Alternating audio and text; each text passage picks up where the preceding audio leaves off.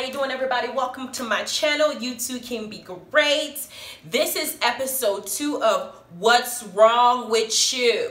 Episode 2 because I already posted episode 1. Those of you who have not yet seen it, please go ahead after this video, just go back and review the videos that I've posted if you're not getting the updates or the reminders.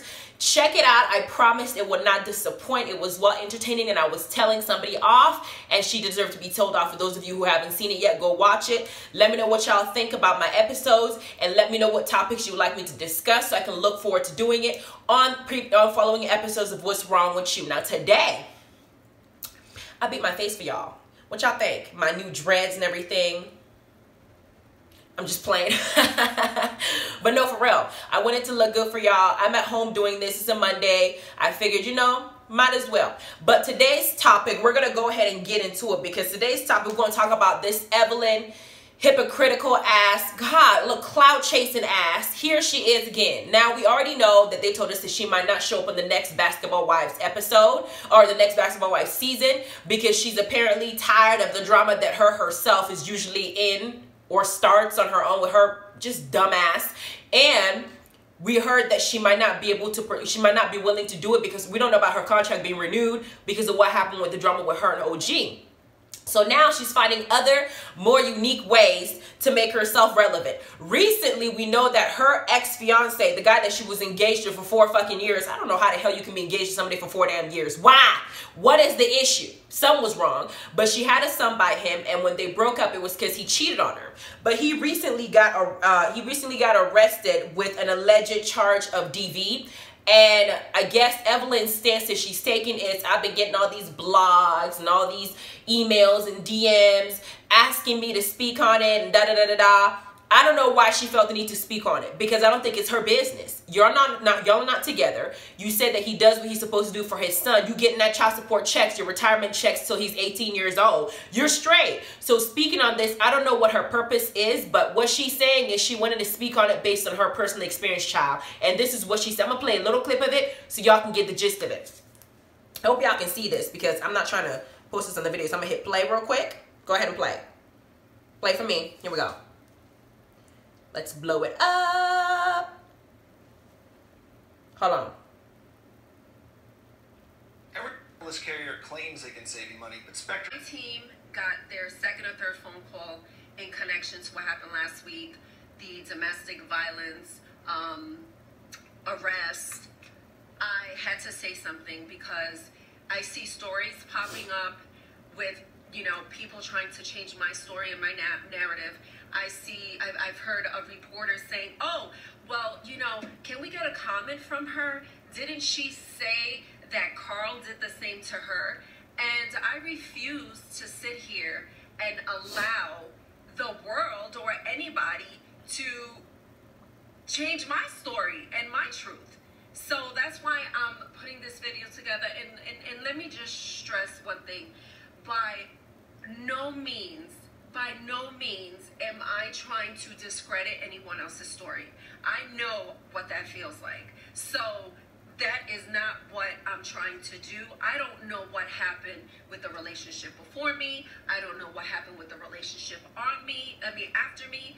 I stay in my lane. I'm just talking about my personal experience because I was engaged to be married to this man. I was with him for 4 years. And for any blogger or reporter to try to switch up the story as to why we broke up, I think is disgusting, you know, and I have to protect my son. I never want my son to see, oh, okay, well, mom and dad, you know, I see a story that he did this to her. No, he did not. Carl has never put his hands on me. Carl has never intimidated me. Carl has never called me bitches and hoes or ever stood over me trying to intimidate me. We never had that relationship. Yeah, we broke up for other reasons, but it wasn't for that. And I also want to say for anyone. Okay. All right. Because everything to her is disgusting. And for me, her doing this post to me is disgusting too. Why do I say that? because this is a pending case. When somebody's accused of something and they haven't been charged or they're still investigating, it doesn't help for you to insert yourself and put your opinion in something that you yourself said that you weren't part of. Y'all remember, this is why I say what I say, because y'all remember when Tammy decided to insert herself and give her opinion about what she thought happened with Chad and her, and she said, Tammy, you're fucking disgusting. That's what she told her, because Tammy was inserting herself and having an opinion about something based on what she was told. And basically what Tammy said was that had somebody not called the police or recorded it, she would have still been with Chad, because that's who she wants to be with. And I believe that's who she wants to be with, because she thought she was happy with him. And she basically told him in the episodes that she was okay with him cheating so far as he used protection. But she didn't expect for him to be doing it 3 months after a month or so after they just got married, or before they got married. She already knew what the hell he was doing.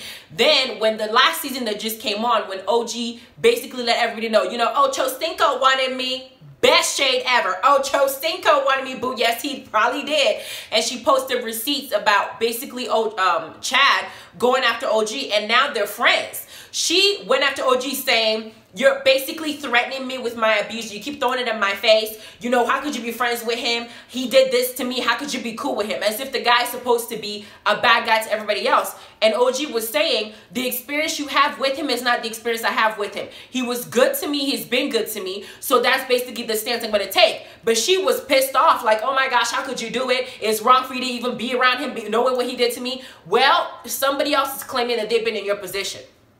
Right? They're claiming that they've been in your position. And we don't know what the facts are, what the fictions are, but this is somebody who's claiming they've been in your position. You're now speaking up for somebody who's been in your position for the person who she said allegedly did this to her. And you're over here inserting yourself because you're like, I don't want my son to see this and think it's true. You could have easily talked to your son when he got older outside of the media and clarified things to your son without us having to know about it. To me, you're cloud chasing. You chose to insert yourself in this conversation because you want to look like somebody who's what? What does this do for you?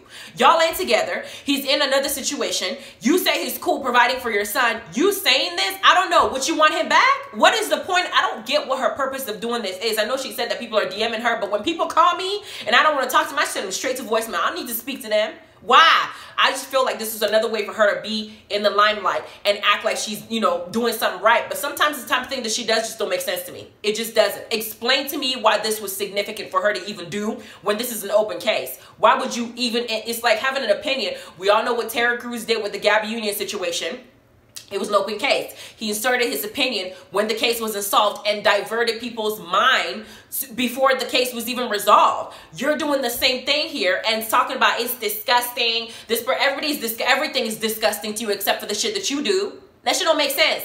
Now, I'm going to also touch on what Shani did. Now, y'all know that Shani recently, with the whole movement that's going on, she went online and posted on, I think it was on Instagram, she went and made a post saying something along the lines of, let me read it to y'all. She said, we are black women. We too have a voice. We don't tear down other black women. Lie.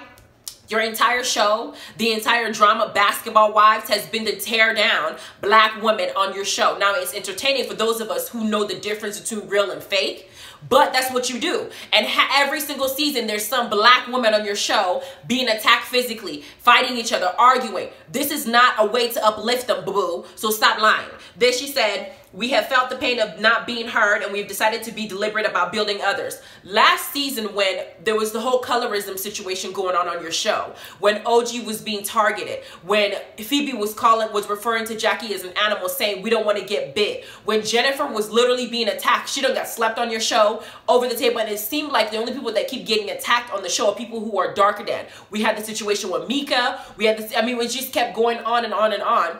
You took your platform and you tried to minimize what Evelyn has said instead of checking your friend and saying, yo, for you to go out there and put her as a monkey is not an appropriate thing to do, because now we're being told that people who are protesting are animals. You should have been quiet if you didn't have anything useful to say. Now that all these other celebrities that are coming out the woodwork speaking, you're not even on the list. You decide to post this and say, oh, now our voices are being heard. No, everybody else's voices who's doing what they're supposed to do being heard. Your little two-faced, lying ass, you and Mona, y'all are full of shit. Y'all need to just stop lying to us and acting like we're buffoons, because we watch a show that you're using to make money off of, and it's not uplifting to our women, and you're getting millions of it. Put it to good use other than come post this bullshit online. But she kept going.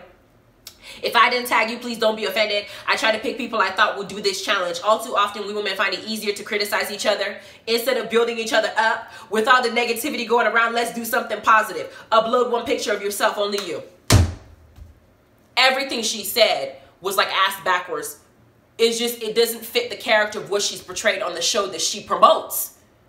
Girl, you need to just do yourself a favor. You and Evelyn, just stay out of the, just aside from the show, Basketball Wives, just be quiet. Get your coins, because that's all that matters to y'all, and just be quiet. Because what y'all do and what y'all say, it don't fit. When you want to advocate for something, but you go around and we have history of you doing the opposite of what you're advocating for. Just shut up. Just shut up. Keep giving us the juice. We'll watch it, and we'll try to live our lives knowing that what you're doing is fake, but you're doing it because you want money. But when it comes to these type of stuff, stop it. Knock it off. You do not uplift black women on your show. That's a lie. Okay? Even I know that's a lie, and I'm the one who reviews those shows. It's a lie. It's a lie, boo-boo. It's a lie. Anyway, please like, subscribe, and notification bell. I wanted to let y'all know that I'm going to start posting little announcements on whatever black businesses I see that are prospering. I know that nowadays, that's what I'm going to try to make more effort to do, is support people that look like me who are out there trying to do better for themselves. Because I know that a lot of communities that don't look like us do take advantage of the things that we do, like weaves. A lot of weave stores I go to are not owned by black folk. Let's just be clear. And yet we go there and we buy hair from them because that's what we use on, nail salons. I'm going to start going out of my way to support people that I feel like are working hard to uplift us. And that's how you help black people, honey. That's what you're supposed to do, Shani. That's what you're supposed to be doing. And to do that, I'm going to be posting stuff if I see a business that's black owned. For those of you who might want to try it out and let us know if it was a good product. For me, I wrote my book, Just Add Pepper, on Amazon under the author A.S. Blaine. Go check it out. Please support me for it. Let me know what y'all think. I'm going to also be doing my first nonfiction book that details in a lot of what's happening here, what we're dealing with now. But it's going to go into how the biblical aspect of it plays a role, how religion plays a role, and it's going to start from the very beginning and explain to y'all how we got to the now. So those of you who don't have a clear history timeline on how things happen in a story form where you don't get bored or fall asleep like you do in class, or the watered down version, it will have pictures. It will tell you everything in great detail. I'm trying to get it out by the end of this year. If I don't, I'll do it early next year, but I'm going to let y'all know when that's out so you can really educate yourself, because I don't think schools are going to do it for us. It's just not. Let me know what y'all think about episode 2, what y'all think about the Evelyn situation and the Crawford situation, and whether she should have even inserted herself and even had an opinion right now that is going on. Go ahead and take a look at episode 1. I really like you guys to let me know how this is going, because I want to know if I should continue it. And you guys have a good day. Stay safe and take care of yourself. Bye.